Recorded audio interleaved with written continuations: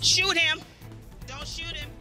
In the wake of many controversial shootings across the country, police are stepping up the use of body cameras. And now a department in Greater Portland will be the first in the area to be wearing them. News Center's Kelsey Fabian is in South Portland where this will be happening. And I know that some of the details are still being kept close to the vest, if you will. Hi, Kelsey.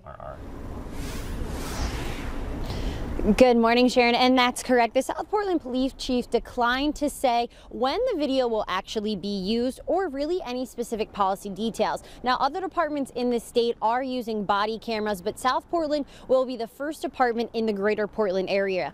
Our media partners at the Portland Press-Herald say the department just got 24 chest-mounted cameras.